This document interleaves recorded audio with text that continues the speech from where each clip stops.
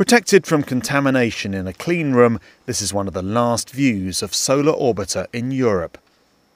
After a year of tests here at IABG in Munich, the ESA spacecraft's ready to be packed up and flown to Florida for launch. Built by Airbus in the UK, engineers had the challenging task of designing a mission capable of observing the Sun as close as 42 million kilometres away, within the orbit of Mercury. The spacecraft has a number of key new technologies that have been developed just for the purpose of flying close to the Sun. We have a specific heat shield designed just for Solar Orbiter that will reach temperatures of over 500 degrees centigrade on the front side and will keep things as cool as just about 50 degrees centigrade on the backside to protect the sensitive electronics. The Sun generates a bubble of plasma enveloping the entire solar system. Known as the heliosphere, anything within it, including Earth, is subject to a stream of charged particles called the solar wind.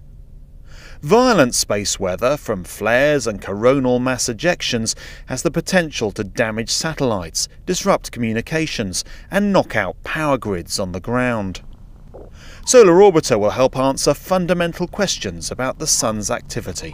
One of the key questions the scientists have is how the heliosphere is actually generated and how it's accelerated. So what is really driving the solar wind? And the second key question of the mission is understanding what makes the Sun change or vary over this 11-year cycle that we all know. So understanding the magnetic properties of the Sun and how these change over this 11-year cycle is one of the key scientific objectives of Solar Orbiter. To measure the magnetic environment around the Sun, Solar Orbiter is fitted with extremely sensitive instruments. And to capture the closest ever pictures of our star, the heat shield has peepholes through it, covered by protective doors.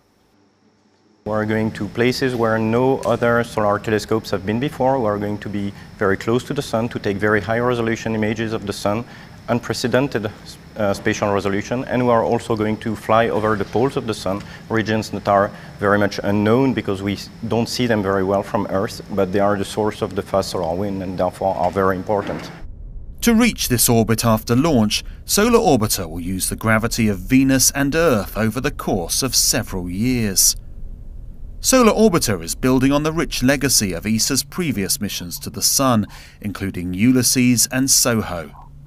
In orbit around our star for more than 20 years, SOHO is still returning spectacular images.